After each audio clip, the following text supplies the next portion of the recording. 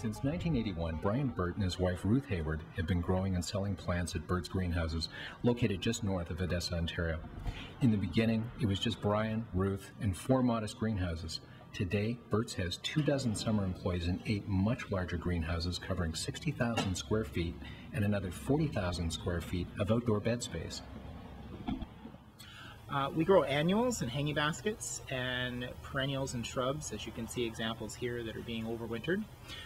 We retail our own product in 6 outlets that are spread between Belleville and Kingston.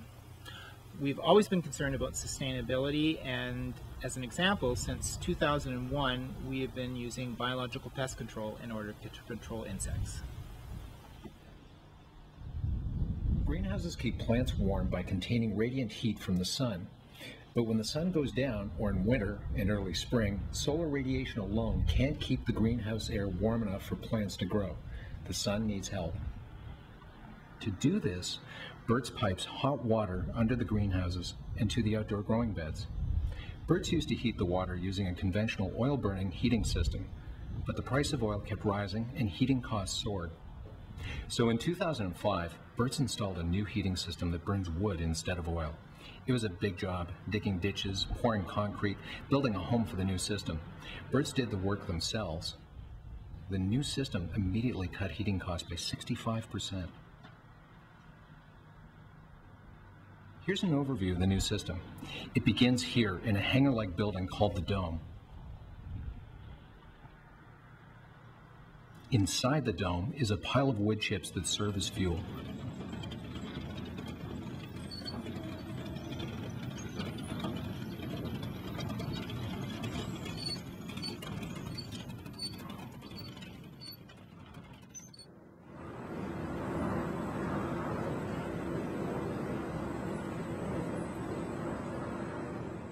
The wood chips are burned in a furnace called a stoker, which heats water in a boiler that is piped to the greenhouses.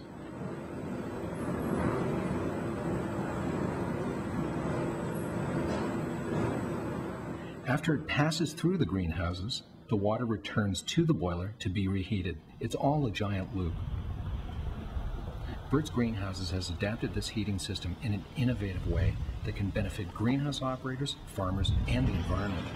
Let's take a closer look at how it works, because it's the only one of its kind. We'll start with the auger. Alex English, a Burt's employee, designed and built it. At Burt's Greenhouses, we've incorporated a number of innovations into our chip heating system. One of them is this traveling auger, which operates with a minimum of materials and power requirements. It's designed to move sideways into the fuel pile. As it does, it can rise up or deflect sideways. This deflection is picked up by a sensor on the carriage, which limits its sideways travel until it lines up perpendicular to the carriage.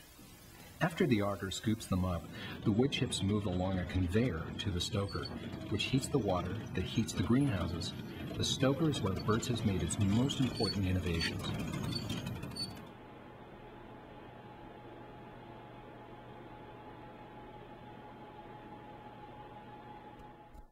There are 3 areas where we've made modifications to the unit regarding air intake.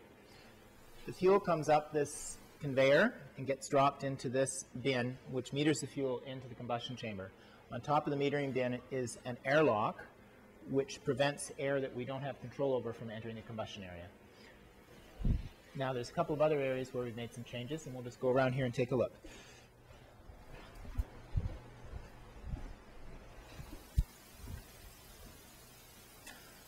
When the unit arrived to us, it had this yellow fan and manifold on the side of it, which controlled both the overfuel and the underfuel air.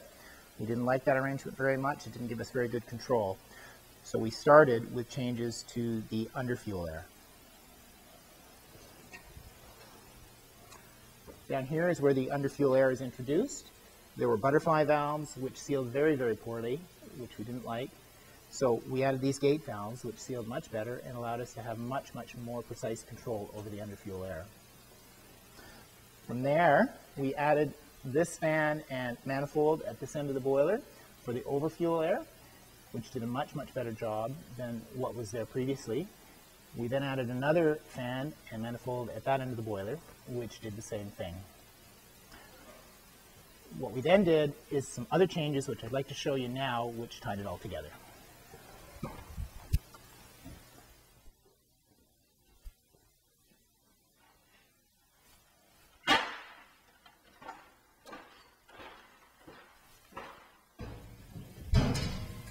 Another piece of technology is this oxygen sensor that's mounted in the flue gas stream. This is it. This oxygen sensors like this are used in your automobile. This is a relatively inexpensive one, which works very well to allow us to get similar results to what it is in the automobile, and that is controlling the air-to-fuel ratio.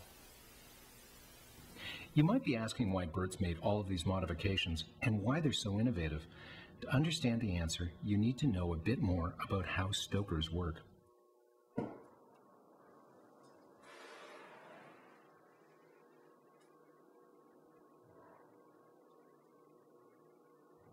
In most boilers, the fuel is fed into one end of the combustion chamber where it drops onto a moving grate that carries the fuel through the fire. Air is blown in through the vents above and below the grate to facilitate combustion. The burnt fuel drops off the other end of the grate as ash, and an auger pulls it out of the chamber from below. In a furnace like this, there are actually two fires burning, a primary fire on the grate and a secondary fire above the first one. The secondary fire is burning fuel-rich gases emitted from the wood fire directly below. The gases appear as a layer of fog above the burning wood. The air quantity and placement is critical in each of these fires. If too much oxygen is blown under the grate, it causes particulate matter to rise from the burning wood and mix poorly with the overfire gases. Some of these particulates are toxic, so you want to keep them out of the exhaust system.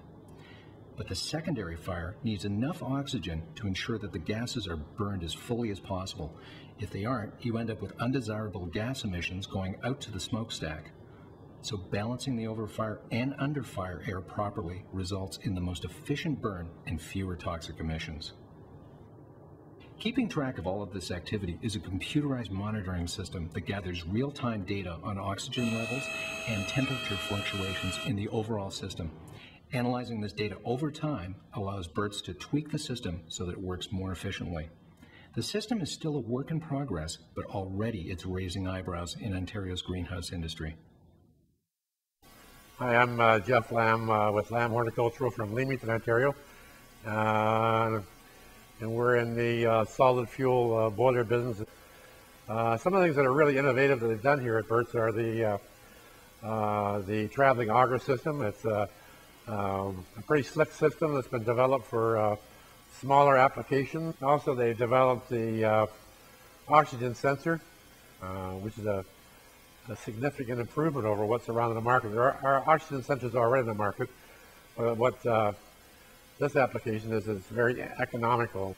Also, they have developed a computer program to help aid in the modulation of the boiler. That is a very innovative addition to this boiler. Burt's adaptations to its greenhouse heating system are unique in the industry. It costs less to operate than other heating systems, and it pollutes less. But there's one more feature we haven't talked about. The stoker can be adjusted so that it produces biochar, a type of charcoal that offers environmental and agricultural benefits. Thousands of years ago, what that charcoal did then and does now is increases nutrient holding capacity of the soil as well as increasing microbiological activity in the soil. Because of the persistence of charcoal in the soil, it's tying the carbon up and not allowing it to be released to the atmosphere. This is really helping to mitigate some of the effects of global warming. Cleaner air, more productive soil, and a tool in the fight against global warming. The seeds of a better world aren't what you'd expect from a place that grows garden plants, but that's exactly what you find at Burt's Greenhouses.